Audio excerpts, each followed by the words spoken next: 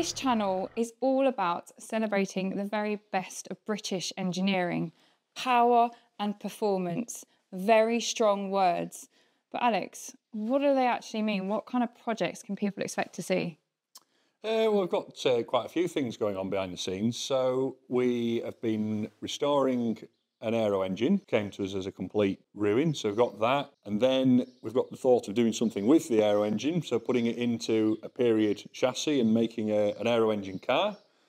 We've got quite a few steam projects going on with various things and putting steam to its test moving forward. And then we've got the challenge of building basically from scratch with very few new parts a traditional Bentley blower. Wow, these sound like some pretty cool projects. So, aero engine, can you just explain what exactly that is? An aero engine is an engine that was fitted in an aeroplane. So we've got a Rolls-Royce Griffon, which is like 37 litres. So we've completely stripped that down and rebuilt it. And then the challenge came to do something different with it. So put the aero engine into a car, making it an aero engine car.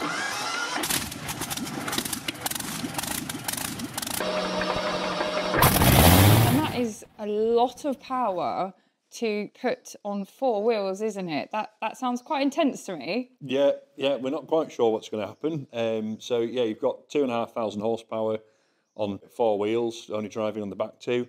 And we're sort of doing the whole project in the era that it would have been done, because back in the day, if you were wanting to go fast and you wanted to beat world records, you took the biggest engine you could find, which was an airplane engine, and you put it into a car, and trying to keep it all Rolls-Royce as much as we can.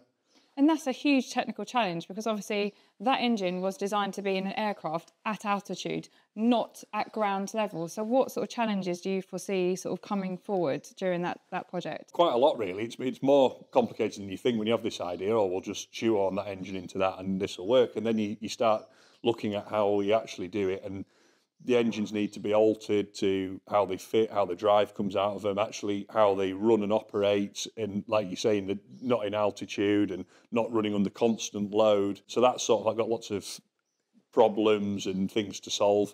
And then actually, when you put it into a vehicle, into a chassis, it's getting it to fit because it's massive, and then it's getting it so it's not too heavy. And then how do you stop it? How do you make it go? How do you steer it? You know, lots of a problem to solve, so that's what we like. Definitely doesn't sound easy. And what about this Bentley Blower? I mean, that is an absolute floor of a car, isn't it? Yeah, I mean, it's got to be the most iconic supercar of, you know, the area, and it's what put Great Britain on the map in motorsport, really. And so it's got so much British history. That's the sort of real appeal to it. The people that raced them were the Bentley boys, you know, they were the heartthrobs of the time, and that, you know, if you were a Bentley boy, you'd really made it. So it's got so much appeal to do it. We ended up with a few original parts and going from there. So it's something that interested me because I've never done anything like that, and we tend to specialise in the heavier steam equipment, which is all big stuff, and I haven't done really much on the smaller, intricate, very fine work. So it's all quite new skills to us, and doing some of this along the way. So yeah, I've got a lot to learn doing it. So we've got two extremes there. Is there a middle ground? Do you think there's going to be projects coming through your workshop, you know, from work, you know, through your business, that you're going to sort of be tackling on the channel as well? Yeah, definitely. We've always got loads of interesting things going on behind the scenes that come and go quite regularly. So, you know, we'll be tripping in and out, looking at those, showing what we've got, testing things, how we've solved problems, and new projects. And I'm going to be here sort of interrogating you along the way, but can we expect any sort of special guests to be making any appearances? We've got my brother-in-law, who's an ambassador for Morris Lubricants as well, who is one of the leading truck racers in the country. So he's got interest in getting his truck, you know, to obviously be the best. So we're looking at helping him with a bit of development work for that. We've got a front axle to try and bend and alter. He's got some really great ideas about altering how it performs, so he's going to be popping in and coming up with some bits and pieces to do there.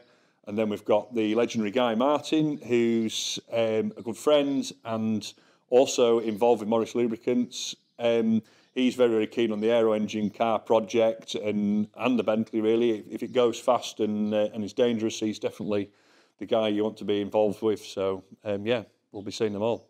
And how do you feel to be the person bringing all of these people and all of these projects together? You know, that's pretty exciting, maybe a big burden as well. So how are you feeling ahead of all of this? A bit apprehensive. We want, you know, all the projects that we're working on to come together and to be successful, people to see what we're doing. But, you know, that's what we do. We like the challenge of doing that. And, you know, and it's great fun working with all the people. And, you know, Guy and Dave are great personalities, great people, and, you know, a fountain of knowledge themselves. And I think that's what the fascination of doing any of these projects is.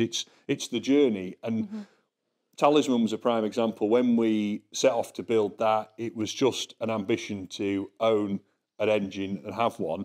And it suddenly came to me, it wasn't really about the finished project, it was about the journey, and it was about who we met, what we learned along the way, and that's priceless. And that's what I want to share with Power and Performance, to show what you can learn and who you can meet along the way. Fantastic. Well, we hope to see a lot more of you guys as we progress on this epic journey on Power and Performance. Don't forget to like, comment and subscribe so you don't miss an episode.